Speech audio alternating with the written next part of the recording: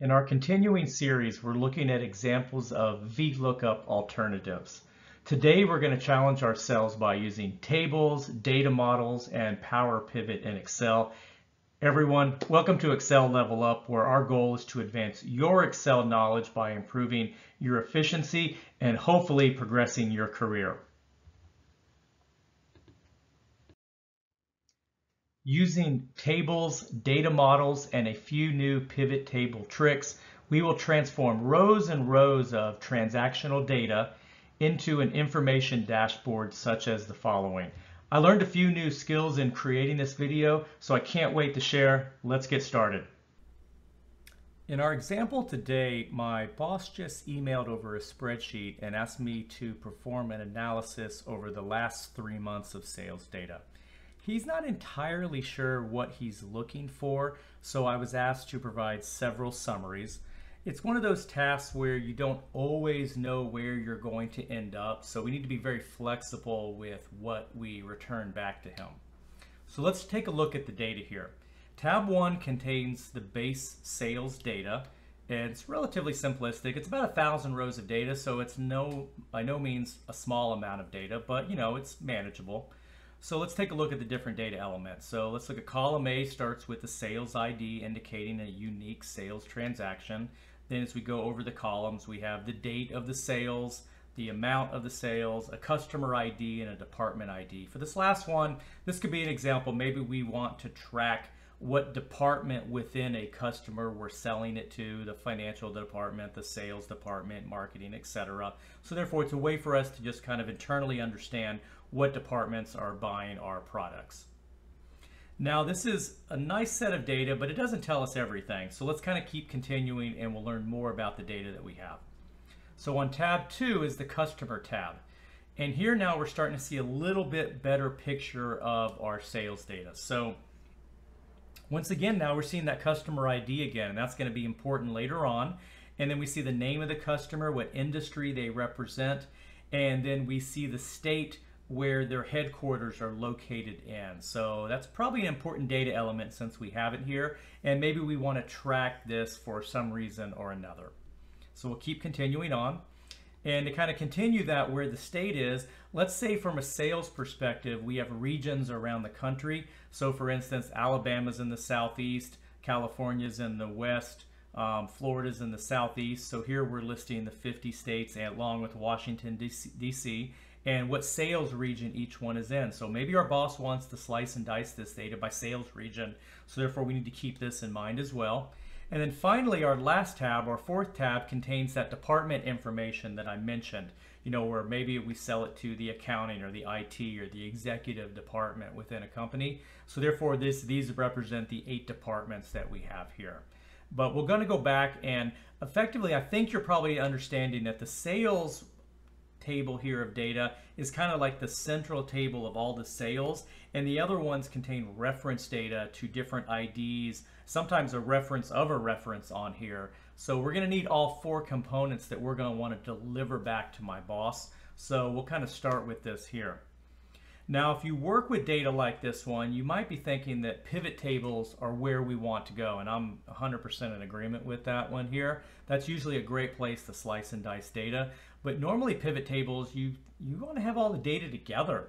That's usually how a basic pivot table will work. So how can we achieve that? Like if we had all the data on this one tab here, we could easily do a pivot table and look at averages, total sales, the top sales, whatever we want to look at, and give all the details about that. But we don't have all the data on this, so how can we actually achieve that? One way is to use something like a VLOOKUP or an Xlookup to bring data from one tab over to another one. So for instance, if we were curious here, we have on this first row, sales ID 1001, it says that customer ID 20. Well, how can we determine who customer ID 20 is? Maybe that's necessary for the pivot table. Well, if we were using a VLOOKUP, we can actually build a really quick formula here where we're going to highlight this one, go over here and bring in the customer name. Looks like it's column 2. Let's do an exact match. And right away, we see that customer ID 20 is Elevance Health. But we don't really know what industry they're in. So I'd have to do another VLOOKUP table to bring over their industry. and then another VLOOKUP formula to bring over what state they're in, and then another one for sales regions, another one for department.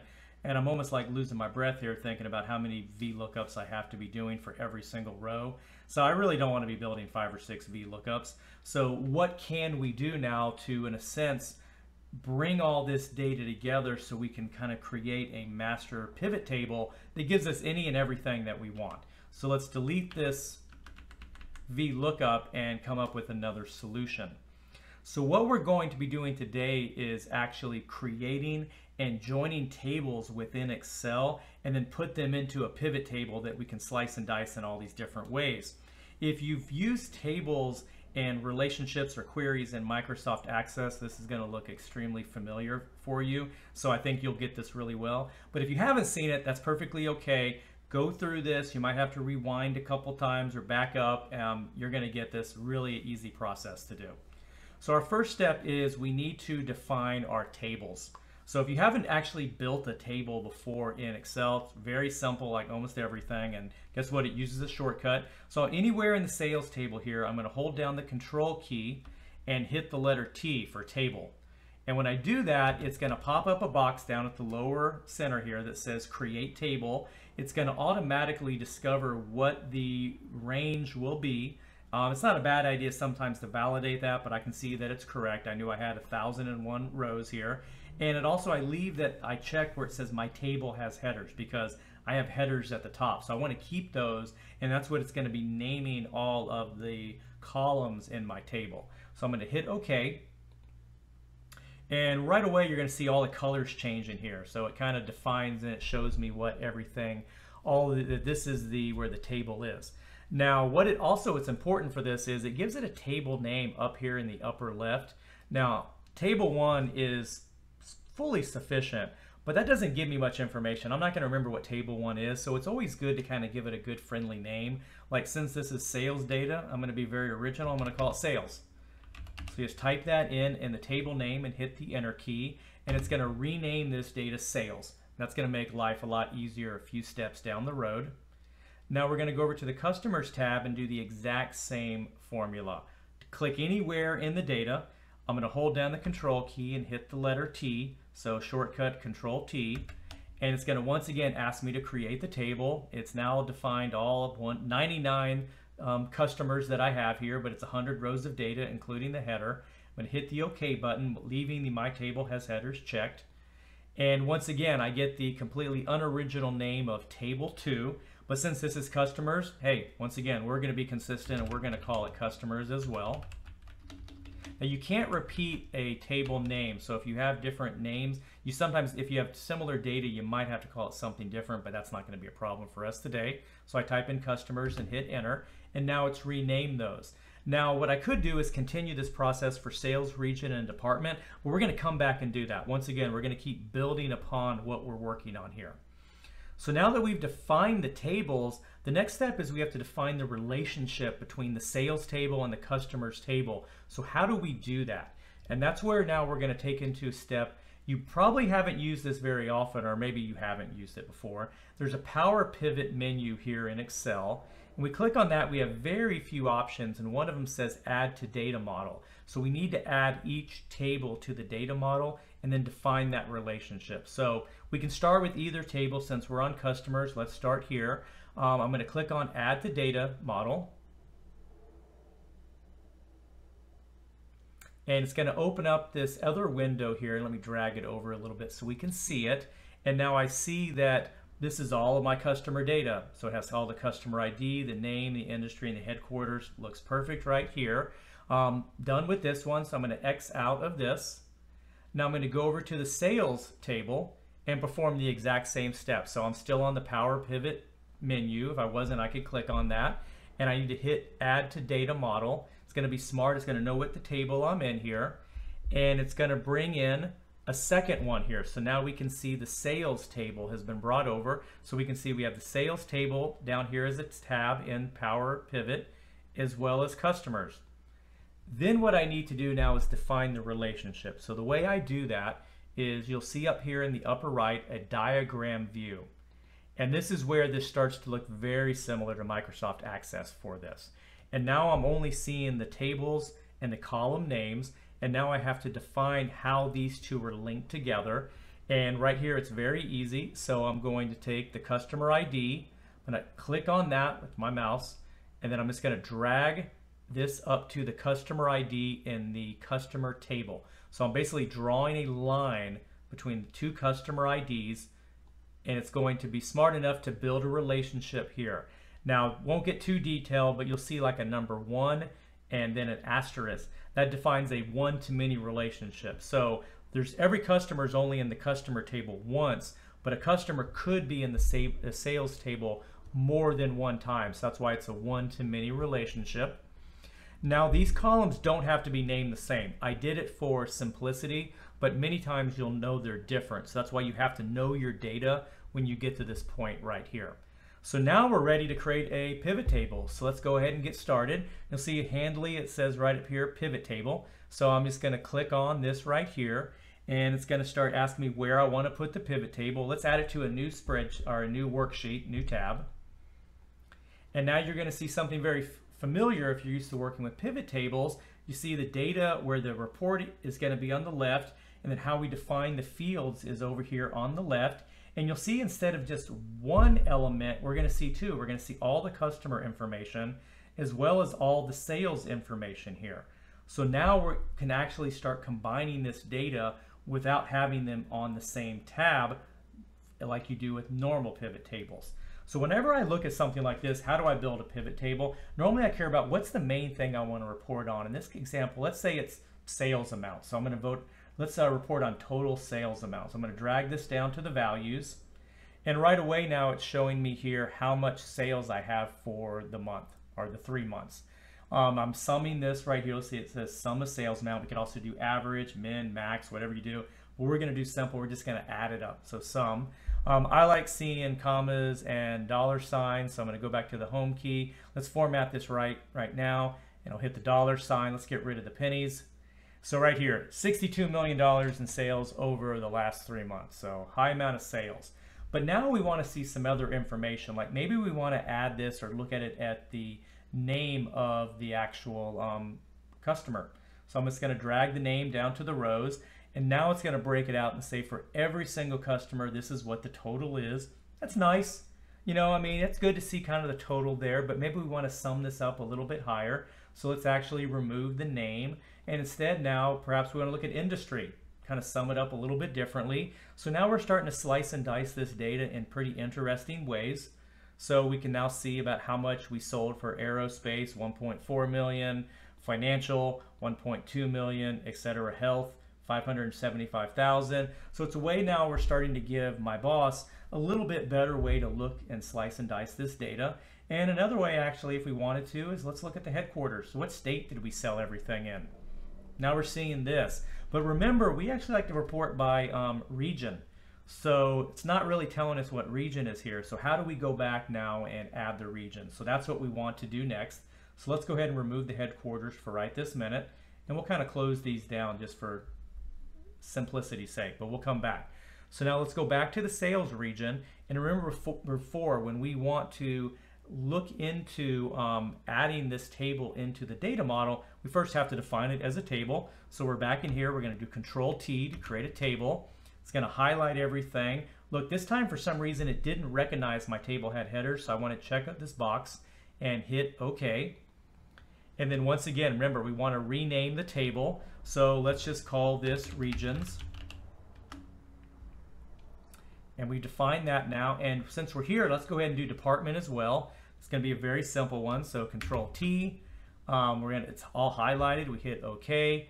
And we'll just call this departments as an abbreviation. And now we need to pull these into the data model just like we did the first one. So since we're in here right now, we'll go to Power Pivot, Add to Data Model. It's going to add that one. We'll go and close this down. And then we'll do the same with the sales regions because we haven't added that to the data model yet. So we'll click on anywhere in the table, hit Add the Data Model. And now it's going to be taking this back. If it's smart, we'll go back to the diagram view. So we have now we're in the Power Pivot window. We'll go back to diagram view. And now we're going to see all of these other tables that we added right here. So now we need to build more relationships between all of the different tables. So let's look at regions first. So here we have the state and the sales region. If we look up here, we called it headquarters. So let's now drag state to the headquarters because that's where we named it. So once again, like I said earlier, they don't have to be called the same. And I'm going to drop that, and it's going to build a one-to-many relationship. The state's only listed in the region once, but the state can be in the customers multiple times since our customers can be many customers across the entire country. And now we're going to have the department ID, and we're going to drag and drop this up here to the department ID up in the sales department. And once again, it's going to build a one-to-many relationship. Not that that's important for this. And now we have all the relationships defined. This screen right here allows you to drag and drop where you position this. Does not matter. It's really however you want to position it. However, you might want to make it as less complicated as possible. So don't worry about this. Freeform, drag and drop right here. So anyway, now when we do this and go back over to the pivot table, if it worked right, everything should have been added automatically. Let's take a look. Yeah. Now if we look over here in the pivot table fields, we can see that department has automatically been added and region has been added as well. So at this point in time, if I want to, I can drag and drop the sales region in here, and now it's going to summarize by region where I actually made my sales at this point in time. So now this is where I have the pivot table for my boss. If I want to, I can send this over to him and now he can do what he wants with this one. But we can do a few extra things that make it look a little bit better than it currently does right here. So let's kind of drag this over here, and we'll take this field right here, and we're going to bring in, let's say, the customer name. So let's bring the customer name in here. So therefore we can see the detail of how much we sold to each customer over this period. But what if I want to filter by different areas or different like industries, or what region or what state it's in? Well, obviously, if you know Power or any pivot table has this filter function right here, where let's say you can drag down industry right here, and then you have industry and all, and you can select this. I actually dislike this intensely. I don't think it's very intuitive. It's you can select multiple, but it actually starts to require that you understand pivot tables, and our audience doesn't always understand pivot tables. So I'm going to recommend that you don't use this filter. Instead, what I recommend you use is when you go up to the Analyze menu item under the pivot table tools, you're going to see a insert slicer. So that's what we want to do here. So let's insert a slicer, and that's where now we're going to start picking fields that we want to use as a filter. We might be interested in picking the industry. Let's pick the sales region, and since we're here, let's go ahead and pick the state, and we'll slide down and actually pick the we'll just go with this right now. Or actually, I was looking for department. Since we haven't selected that one, let's come down here. We'll pick department name under the All tab. And when I hit OK, it's going to create these other windows here that you'll actually start. These are called slicers if you're not familiar with these. And these effectively act as a real-time filter. And you can move these around however you want to. And then by doing this, it changes the data on the Power pivot table. So for instance, let's say I want to see about wherever I sold my product to any marketing department. So I just click on marketing, and it's going to filter down right away only where I sold it to marketing, or maybe the executive department. It's going to change these values over on the right hand side for each company that I have in here. Or maybe I only want to see the South region. So let's only look at the companies that are in the South.